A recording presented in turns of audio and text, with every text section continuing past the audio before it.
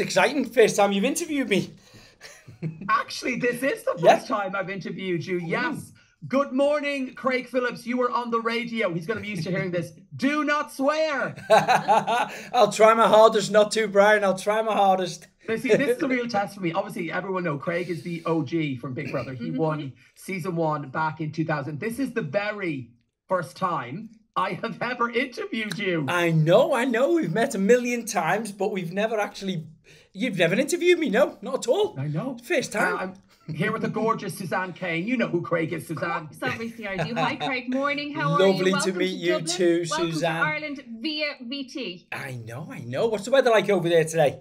It's always gorgeous. Actually, it's always sunny in Ireland. We're having an October that's actually quite warm. What about you? It's beautiful. Yep, sun is shining outside. It's amazing. Okay, Craig, let's get down to business. Big Brother is officially back. Yes. We were playing the theme tune for Club 98 last week. When I hear that music, I get chills. I feel a bit anxious, triggered, PTSD. What goes through your mind, Craig, when you hear that iconic theme tune? The exact same. The moment I hear it, it's kind of... It's scarred us for life, really, hasn't it? I mean, in a good way as well, you know. I can be anywhere in the world, and certainly that first 5 or 6 years after Big Brother, it was everywhere, wasn't it? Really was. Whether it's in a club, if it's in a bar, you hear it on television, an advert or anything, bang, the memories come back. You're actually right, because back in the time, you know, back in our day, Big Brother was so huge. They played the Big Brother theme tune in nightclubs. Yes. And it was a very weird feeling to be out drinking and hearing the theme tune. Yeah, that's right. Because as you probably the same, Brian, we've done hundreds of personal appearances in all weird, wonderful places around the world, sort of thing. And half the time introducing us on to be an MC there with a mic, giving the big build up, and then that music will come bursting in and you get taken on stage or whatever you was. So yeah, it's really embedded in me. I love it. Like what he says, take it on stage. I was literally grabbed and told, sit here, do this, here's a drink. There you go. You need to be here. Craig, it's back. I want to know how you feel, number one, about Big Brother, the icon that is Big Brother, the show being back. Yeah. And my other question is, and it's okay, you can safe circle, Craig, are you watching? Oh. Sorry, I cut off for a second then. What was that? Are you watching? So first of all, yes, what absolutely. do you think about it being back, and you got to watch? Yeah, I'm super pleased it's back, in fairness. I really am. I felt, for me, the 10 years it run for Big Brother, I think went to the 11th series on there, it was time to end. I felt as if the show, it's run its course. It started off up there, didn't it, Brian? And as the years and years went by, it did kind of narrow down. And my kind of feedback I was getting from the public was, you know, they were coming to the end of it. They kind of had enough. And then, of course, it came back again on Channel 5, wasn't it? Was that 1 or 2 years later? Well, you hosted it, Brian, of course. Yeah, it was. It was a year after Ultimate, so it came back in 2011. I left in 2013, and then it finished 5 years ago on 5, Yeah, finished about 5 years ago then. So, for me, I don't know how you felt, Brian. I knew you hosted it.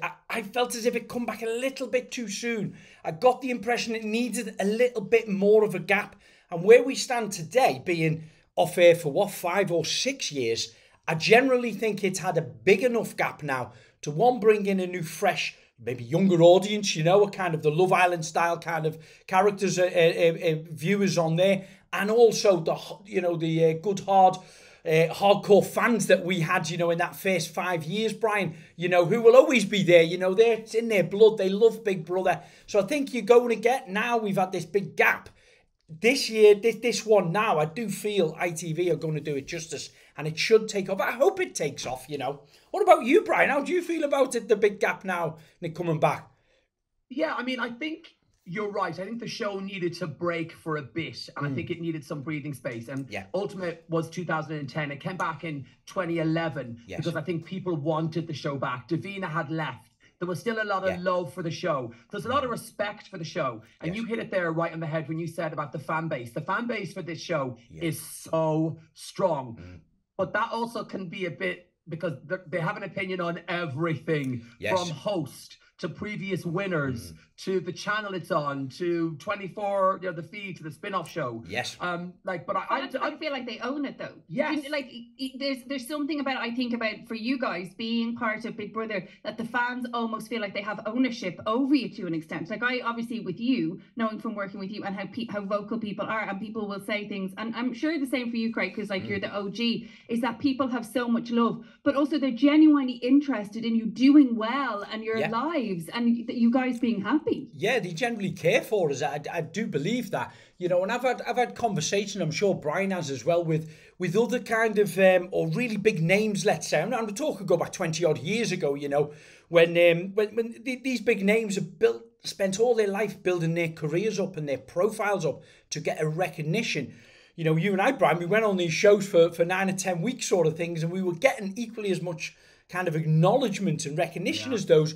But what we discovered was the difference between was our fan base, because they watched us every day, sometimes morning, noon and night, just being ourselves in the kitchen, in the bathroom, in the bedroom, etc. Where when they're watching someone like, I'll give you an example, Robbie Williams, I've had a conversation with him about it, and where they only see him on stage or the odd interview, so they don't feel as if they personally know him as much as they personally knew us, because we were only being ourselves. We weren't being a pop star or an actor or a sports personality, So I think we were easier to approach than other people who were quite high, on TV at that time.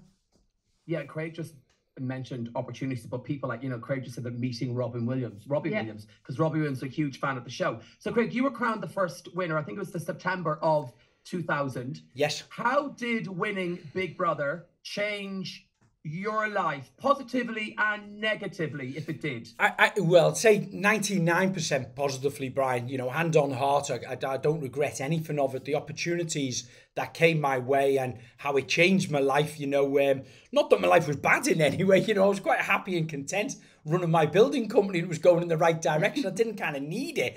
However, it came my way and I did take advantage of it.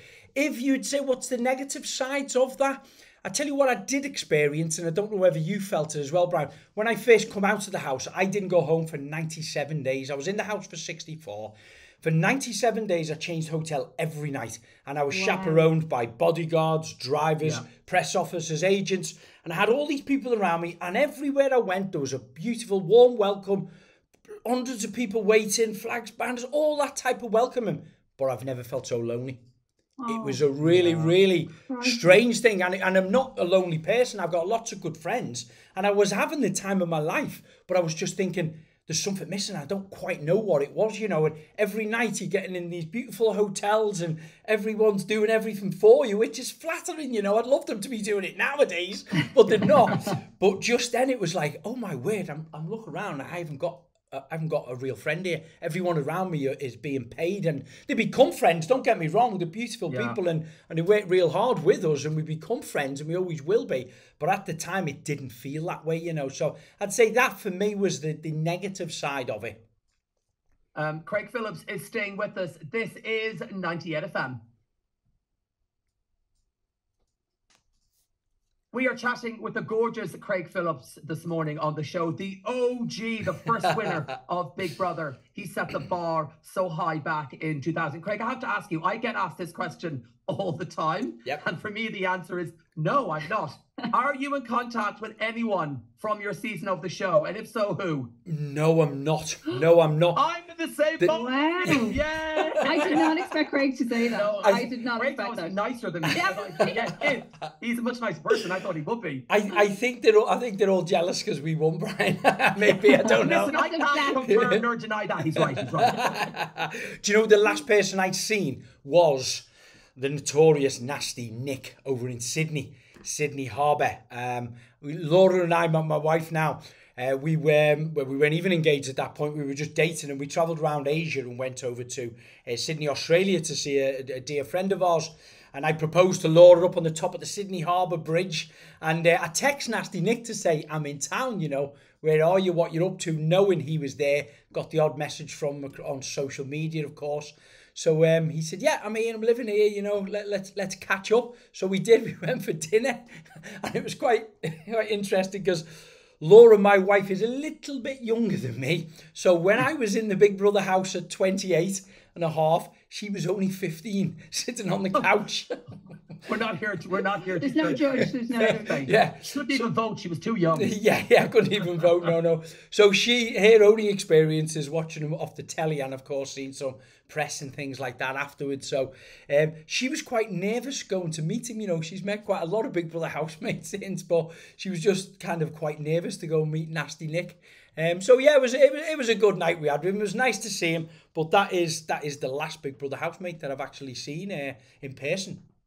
Craig, what was the best thing? Because I'm a huge from your you being the OG right the way along, and I always find it really weird that Brian and I do a radio show together every morning because I watched him sleep. Yeah. And now we just do it out of fun. Yeah. But what was the best part about being associated with Big Brother? Like, was there anything or any moment that you were like, wow, this is because of Big Brother, or like a highlight? Because it's been obviously 23 years, but as you said, like when I think about Big Brother, I think about Brian, I think about you. Like there's really iconic people, but for you, is there a moment?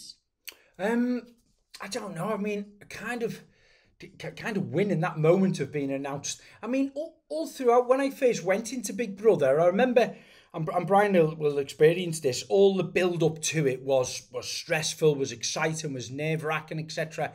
And when you initially get picked that you're going to go in there, I don't know about you, Brian, but I felt I was picked over 45,000 applicants. I think there was about 500,000 when your second one come about. But I felt like a winner already. You know, I'd already walked in that door thinking whether I win or come last, 10th in there, I still feel like a winner of being picked over them. And then finally being picked to be the winner, that was the kind of the buzz and the explosion for me. But the aftermath of that, what kind of came our way, I mean, you might remember I was collecting for little Joanne Harris at the time, the Down syndrome girl. She needed the heart and lung transplant and couldn't get it in the UK. So we were trying to get the money to take it to America. But I had people like Richard Branson, we were live on air on the Virgin Radio show. He'd give me £50,000, for Joanne. You had, the Beckhams wanting to give me money. Also, I can't think of the name. Richard Branson, invited me along on his plane, and then he's wanting to give tens of thousands of pounds. So that for me was just so flattering that all these people wanted to show the support. So then we kind of got a bit of a campaign together to kind of have a go at the government. Why aren't you operating on Down syndrome children? It's discriminating and it's not acceptable, etc. And we got the law changed in literally about 2 weeks' time, and I ended up getting a great Scots. Got a great Scots honorary award for it, for just doing achievement like that. And I wasn't setting out to get an award. I was setting out to change something that I felt was wrong. And then all the good things kind of come after that, and along with it. That's just the power of Big Brother back then in 2001, 2, 3, 4, and 5. People will say to you, say about you or you, Craig, or anybody, it's like, well, it's just a show. Well, actually, no, it's more than a show. It's so much more. And again, it's so much more. But the power of the people who see you on a show, fall in love with your lives, and genuinely just want to help you. And it was an interesting conversation I had with I opened a construction training academy. This is going back about 2003 and 4. And Tony Blair and Cherie Blair, they come down to do the official opening for me. And I was having dinner with them and they said to me, I asked Cherie, why did the government give in so easily for me when we were when the Down Syndrome Society fought for like 16 years, and got nowhere sort of thing. And she said to me, being the winner of Big Brother, coming out with millions and millions of votes, phone calls, she said, you don't realise how powerful you were. You had no idea. And her words were, you, in your time, in your duration in the house, you had more votes than the last general election. And they had to pay 25 pence to vote for you and I, Brian, when we were in there, and things like that gets us places in the Guinness Book of World Records for the most live phone calls and things. So we were quite naive, Brian, weren't we? Although, you were the year after me and we still won. A lot what goes on, the mechanics behind it and the actual power you have in your hands at that point, you don't realise, it's frightening. God, I wish I realised how powerful I was. It's like the last thing only if we knew. Craig could have been Prime Minister, I could have been the First Lady. Craig, we could talk to you all morning, unfortunately we can't. So the last question I'm going to ask you is, any advice you'd have for any housemates this year on ITV that are leaving the show? As the OG, what would you say to them? I mean, enjoy it, first of all, try and be yourself whilst you're in there. When they come out, whether they're winners or runners-up or not, as long as they've got a backup plan of somewhere to go to, don't go in there and want to come out expecting you're going to get, you know, a lucky ones like you and I, Brian, a career that's going to last them a lifetime. So people say to me, you know, what advice would you give me? I'm thinking of going on it, or I've applied for it. I've been asked many a times in the past, and I say to them, if you haven't got a backup plan of a life or a business afterwards, don't even bother applying. You know, that's what I'd normally say to people going in. But anyone coming out now, wish them all the luck. If they need any advice, give me or Brian a call. No, give Craig. No, Brian won't answer. Craig. No, he's nice. Thank you so much for joining us. Give it up for Craig Phillips. And this is 98 FM. Bye, guys. Craig, thank you so much. Pleasure. Thank you. Lovely to see you, Brian. Darling. Lovely Take to care. meet you. Bye-bye. Lovely to meet you. Bye. Bye.